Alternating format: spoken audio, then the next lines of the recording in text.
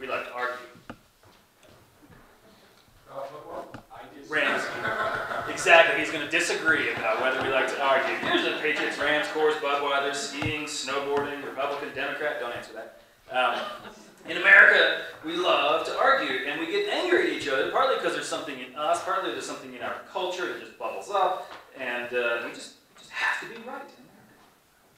Now, ancient Hebrew rabbis, they also loved to argue, maybe even more than us, except when it came to describing God, and it came to talking about the life of faith, they were way more comfortable with just different ideas and different perspectives.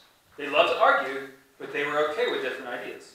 In America, we love to argue and just go at it. Eventually, if you know Orthodox Jewish people today, they decided that when it came to things like worshiping God, often for them that was so important, the details really mattered, and they had to get it just right. It's kind of like the way I understand it is, in the Super Bowl, you want to have the referees in the right place, and the camera angles just right, and the rules just set up, because it's too important to make a mistake. And for some Jews today, worship, it's too important to make a mistake. So you get kosher laws, you get Sabbath rest, which is kind of a cool idea. But for ancient Hebrew rabbis, God was different. God was bigger than anything we could hold on to. God was bigger than our arguments. Prayer was different, because there's so many ways to prayer. Living out your faith, how to love the world, what to stand for, what to stand against. It's fun to argue, but ancient rabbis, they thought there were plenty of right answers, not just one, plenty of right answers. So in the Jewish commentaries that were written just a few hundred years after Jesus died, the way it looks right in the beginning, the first one, a rabbi, like let's say Rabbi Abraham says, I think the morning prayer, you should say the morning prayer right when you get up, because it shows your priorities of your day. Makes sense? But then Rabbi Benjamin would say, I think the morning prayer should be said right when the sun comes up, because that's the way to bring God's light into your life. Also makes sense. So then Rabbi Daniel would say, you're both very faithful, but I think what matters is that your heart is prepared for the prayer.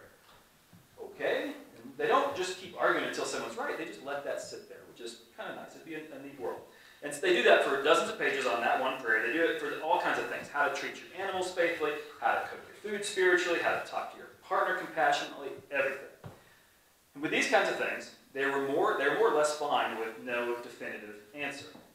And even when it came to how to repair the world, there were different ideas, different perspectives, plenty of discussion, but at least with the most enlightened rabbis, there were plenty of things they could agree to disagree about. Not everything. That you said the morning prayer, you better do it. That you treat your animals well and talk to your partner compassionately, you better do that. That your faith leads you to want to repair the world, unquestionably. That there was a source self-evident. How to describe that source, how to interact with that source, lots of room. How to repair the world, lots of room. 1,500 years later, after nearly a century of Christians killing themselves over whether Jesus was in the bread or of the body or became this or that, who knows really what was going on. But people really got arguing about that, and eventually this Christian way, trying to restore peace in the world, they had this slogan, in matters of faith, unity, in matters of opinion, liberty, in all things, love. Faith, unity, opinion, liberty, in all things, love. Which sounds kind of nice, but in unity in matters of faith implies there are matters of faith to be unified about, which implies there are better ways and there are worse ways. So for instance, if your religion, not here, but if your religion were to cause you to hate other people, you're wrong. You're just wrong. If your faith is so weak that political allegiances allow you to promote suffering, you're just wrong. But once we get on the right page, we are together. Once we get on the right page about the most important things, we can learn from that restoration motto from the ancient Hebrew rabbis, from the perspectives that we can share in these pews, that there are a lot of ways to trust, a lot of ways to be loved. For instance, our scriptures today offer two very different models for repairing the world. In Luke, the second one, Jesus says that small acts of love will grow slowly, almost on their own. Almost like that's the way it should be. Almost like God has set it up, so you put it there and it grows. You put it out there, it grows. It does its thing.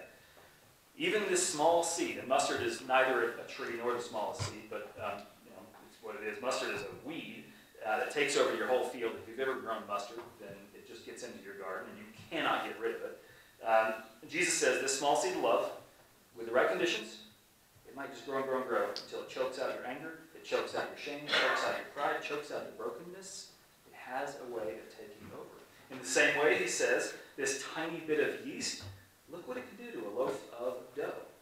When you have the patience, when you get out of the way, and let love do its work, it creates something so much more valuable.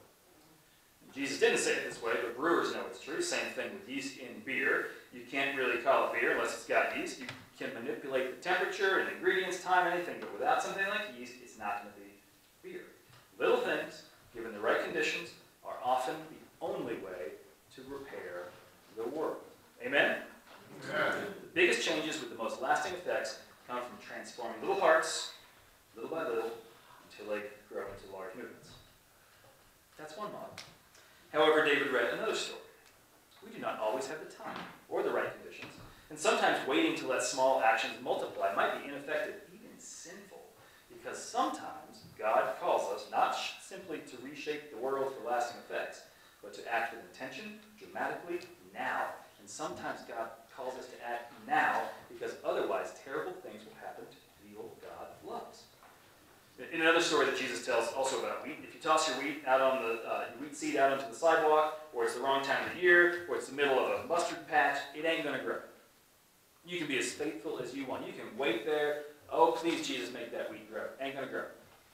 You can pray all you want, trust all you want, no wheat. You have to put it in the soil. You have to break up the soil. You have to plant it right. You have to keep away the weeds at the right time. And then, only then, you might have wheat. Bakers and brewers, if you put the yeast in at the wrong time, or at the wrong temperature, or without the right amount of sugar, it just won't rise. I don't care how faithful you are, it's not going to work. You have to do it. You have to knead it just right, or heat it just right. You have to wait, and then you'll have bread.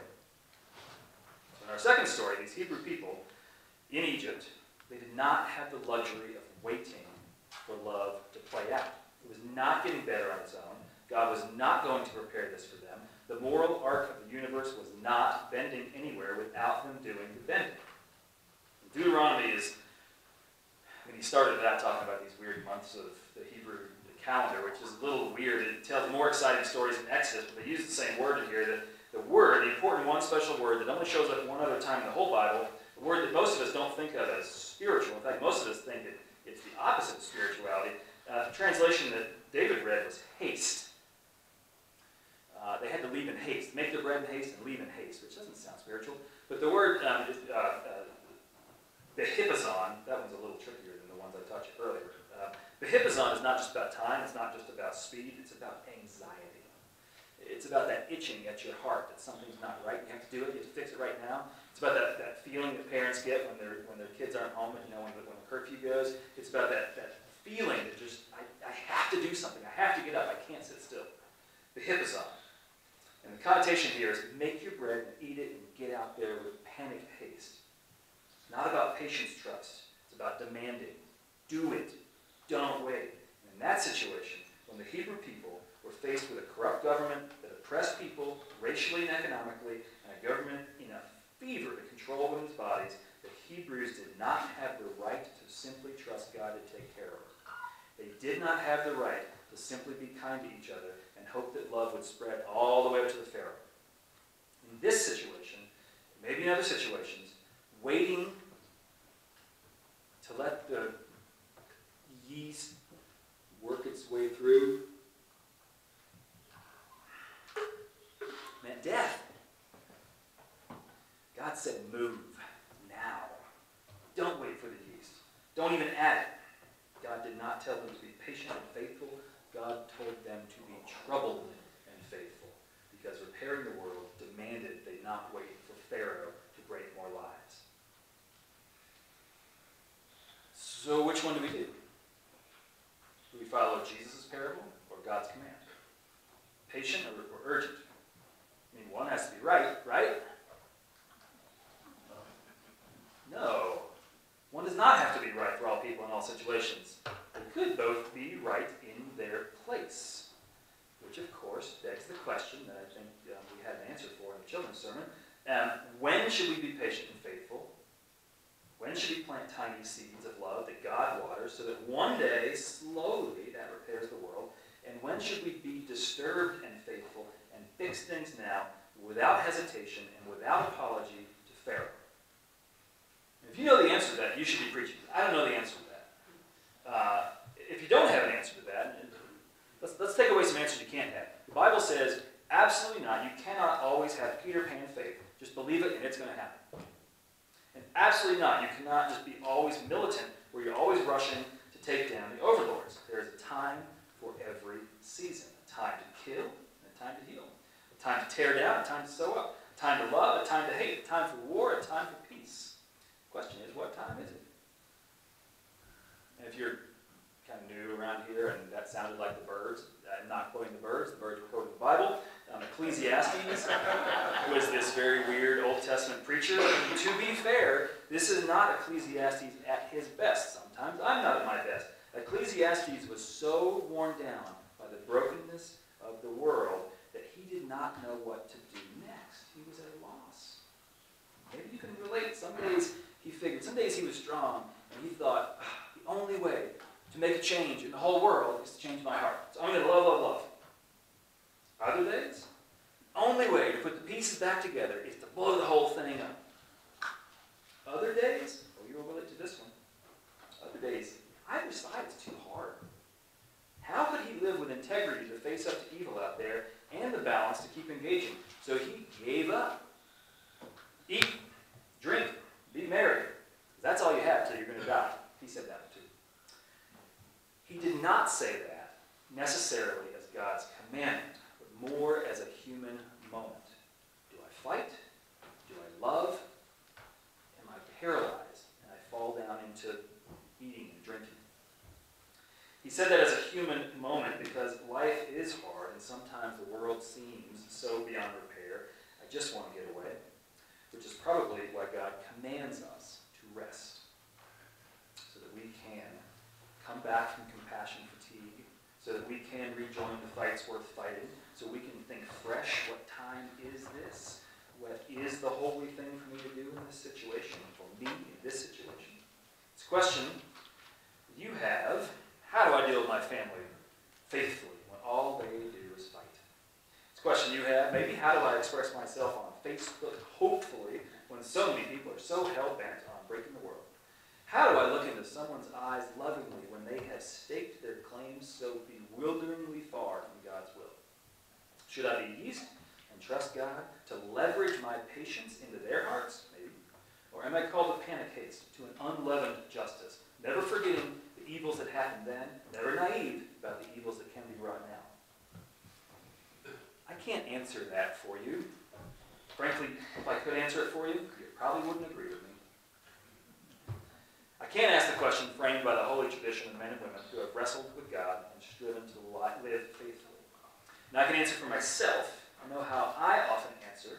I know how I like to answer. Although so often afterwards I think, ooh, I could have been more like yeast. Ooh, I could have, I shouldn't have missed that opportunity to speak God's holy word into that situation. But I know my tendency. And I know what comes as natural. You know what comes as natural for you. If I'm honest with myself, because I know what comes so natural for me, because I'm comfortable in one style of repairing the world, maybe that itself should tell me to practice more in the other direction. Maybe that should tell you to practice more in the other direction. I don't know, but I pray that God shines some light